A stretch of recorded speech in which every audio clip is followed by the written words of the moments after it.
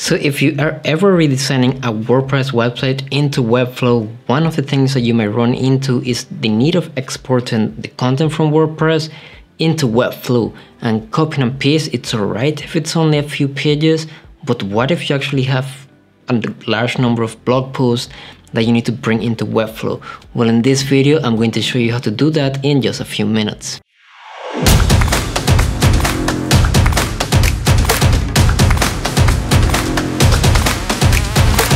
So as you might know, we're currently redeveloping our website into Webflow, and the previous website, or the one that we have live right now, it's built on WordPress, and I was posting a lot of blog posts there. Actually not many, it was just 12 I believe that I have.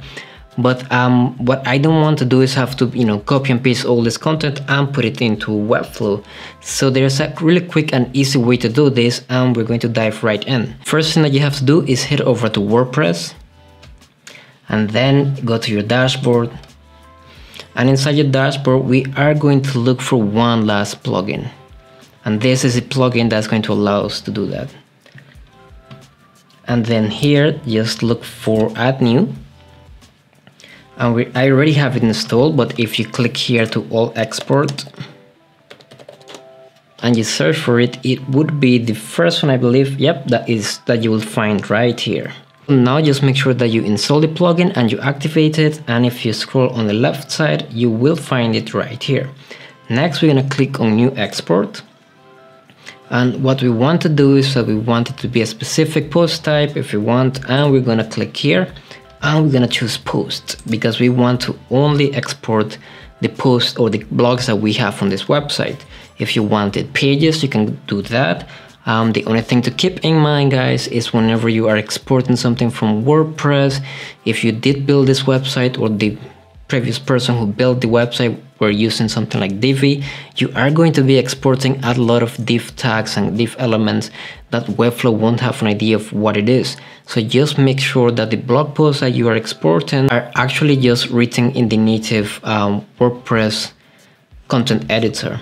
Next, once you have figured that out and you know that you can export it, and you do this, you will see that now I have 12 posts to export. I just want to customize my export so that I can show you something really quick.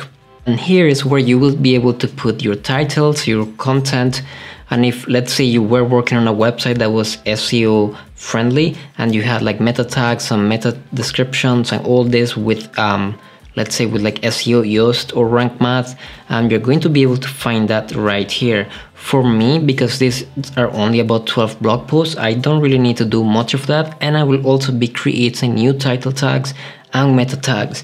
So for now, I'm just going to delete this one because I don't need a post ID, but I do need the title and I do need the content.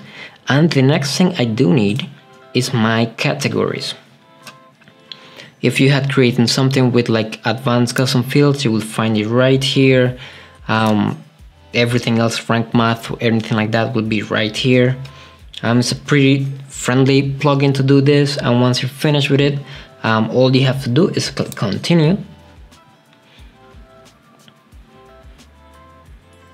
And then you can click confirm and run setup export. And it only takes a few seconds for this one because it's not a large website. Of course, if it were a large website, it will take longer than that. And now what we want to make sure to do is to download it as a CSV file. So click CSV and the file will be downloaded. Now that we have that saved and we already exported it, we head over to Webflow. Let me just refresh this page really quick. So what I want to do now is I want to take this here, the file that we just downloaded, and I want to drop it right here. So I'm going to click continue, and I'm going to map it now. That's the next step, is to just map your content. So we know that this is a title, we're going to map that to name. I know that this is my content, so I'm going to map that to post body. I know that these are my categories, so what I want to do, I want to map it to a field, and if I scroll all the way down, I will find the categories I have created. And then I'm going to click import, and this will take just a few seconds, of course, depending on how much content you have. If it's a large website, it might take some time. And also, let's say if you do have more than 50 items that you need to add to this, you might need a site plan, just because with the free version you have a limit on how many CMS items you can have. But that's about it. Now we can go here and we have our blog post. The content is here. Now it's just for me to add like my images and you know, like the map it to a category if I didn't do it yet, and also any meta tags or descriptions that I want to do for SEO. So that was pretty easy, and that's how pretty much you can import anything from WordPress into Webflow. The only things to keep in mind is that if you are importing from a website that was built with Divi, I think Divi is the best example I can give you, because I'm not too sure if with Elementor that can happen. You will have a lot of like div tags and div elements that may not make sense to Webflow because it's meant for Divi. So just keep that in mind whenever you're importing that. You might find here on your post body, you will have a lot of different div containers and div HTML tags that may not serve a purpose into Webflow. So once you clean it up, you can go ahead and save and then click publish. So if you found this content helpful and you would like to see more short videos like this, make sure to leave a comment in the comment section, and make sure to hit the bell button and the subscribe button so you can get a notification when I post another video, and I will see you again in the next one.